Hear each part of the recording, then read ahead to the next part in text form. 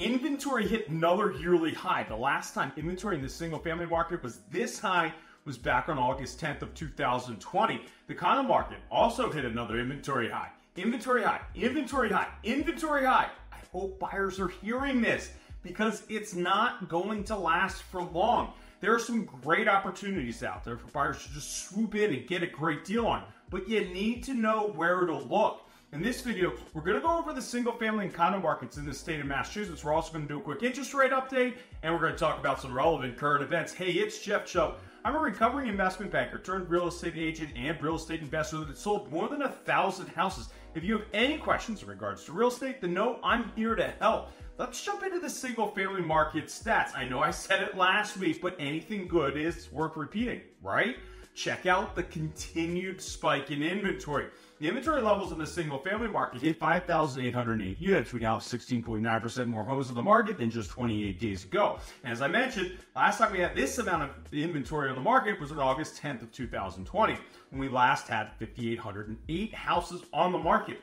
We should see about another month of inventory actually increases until we start that fall drawdown. Hey, buyers, if you're looking to buy this fall, this should be like Mozart to your ears. We continue to see inventory levels grow over the previous years. We now have 1,371 more houses on the market when compared to the same week last year, and now 402 more houses on the market when compared to 2022. New listings continue to decline though, but continue to be over the levels of 2023 and 2022. We listed 1,214 single-family houses last week, which was 197 additional houses when compared to the same week back in 2023. New listing activity increased by 19.4%. That 4-week rolling average, that's 1,066 units. Under agreements also came in higher, and we are spiking a bit. Maybe that's thanks to the lower interest rates? Who knows, but it's probably a pretty good guess. This week we put 1,041 single-family houses under agreement. This is 160 units or 18.2% more than the same week last year. We put 881 houses under agreement. That 4-week rolling average, that's 889 units. So when compared to last year's market, new listings were up by 19.4%, while under agreements were up by 18.2%. The pendings to new listing ratio is leveling out. The ratio of 77.8% is compared to the 90.1% that we saw this week last year, which that means that in 78% of all the properties that came on the market just 2 weeks ago went under agreement last week. There were 625 single-family houses that closed this week for an average sales price of $757,000 and a median sales price of $623,000. Sales levels compared to the same week last year were up by 72 units or 13%, as there were 553 single-family homes that sold this week last year for an average sales price of $769,000. Months of inventory is how we determine what type of market we're in, 0 to 5 months. That's considered a seller's market. But the closer you get to 0, the stronger and more aggressive of a seller's market that it is. This week, months of inventory increased to 1.77 months from last week's 1.72 months. 1.77 months this week is compared to 1.42 months this week last year. So the gap between this year and last year grew to 0.35 months. In other words, the market improved for buyers. Real quick, it's my shameless plug. I just wanted to mention that if you are thinking about buying or selling a home, then it would be a true pleasure to help you. Now onto the condo market. We now have 3,144 condos on the market as of Monday. This means that there's 16.9% more inventory on the market today than the inventory levels on the market just 28 days ago. This was the highest that inventory has been since I started keeping records in the condo market. We now have 641 more units on the market today than today last year. 57 more than compared to the inventory levels of 2022. It's 77 more units than in 2021. There were 593 condos that came on the market last week with that 4-week rolling average of 489 units. The 593 units listed was 91 units or 18.1% more than the 502 condos that came on the market the same week back in 2023. What's interesting is that we broke away from the 2022 trend line a little bit. It's just something for us to keep our eyes on in the coming weeks.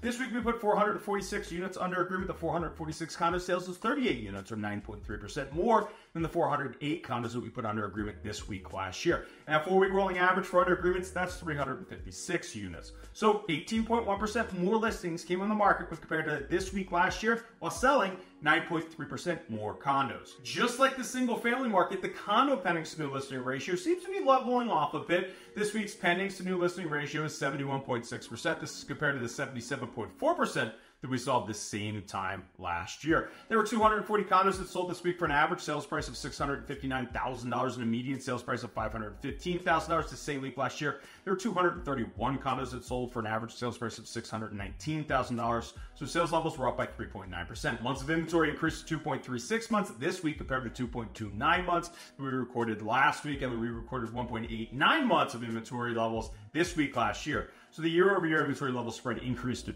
0.48 months. And these are going to be a huge favor. Can you hit that like button right down there? Believe it or not, it just makes a huge difference playing with that YouTube algorithm. And well, subscribing if you haven't done that and you're enjoying the content, and I truly appreciate you considering subscribing because that one doesn't hurt either. Time to talk about interest rates. Interest rates ticked up a little bit last week. Wait, what?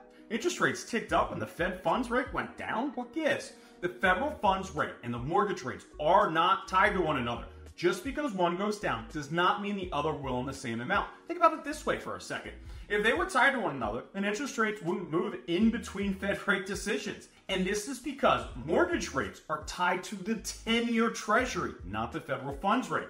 Let's first talk about consumer confidence, or maybe a lack thereof. The consumer's confidence slipped to 98.7 from last month's 105.6 ranking. This was the biggest one-month decline since August of 2021. To put this number in contrast, in February of 2020, last month before COVID, the consumer confidence was 132.6. On the expectations measure, a reading below 80 is consistent with recessions. I just want to put these numbers into what I think is, at least my perspective, it's an election year. It almost becomes impossible to ignore all the negative narratives that come out of both sides. Also, the Fed did just cut 50 basis points. I feel like such a draconian cut probably would eat into people's confidence in the economy just a bit. By the way, in my opinion, 50 basis points was too much. They should have done 25. They're signaling to the world that things are worse than they really appear. But my big thing, I heard the stat the other day that we have seen another surge in inflation. 85% of all the times where inflation has gone above 6%. In other words, there's an 85% chance that we're going to see a jump in inflation again. And I personally don't think the 50 basis point decrease is going to decrease those chances of that 85% chance where inflation just goes out of control all over again. And one more thing, keep in mind that these are the same people that told us for so long that the inflation that we were all living, it was all transitory and it was going to be okay.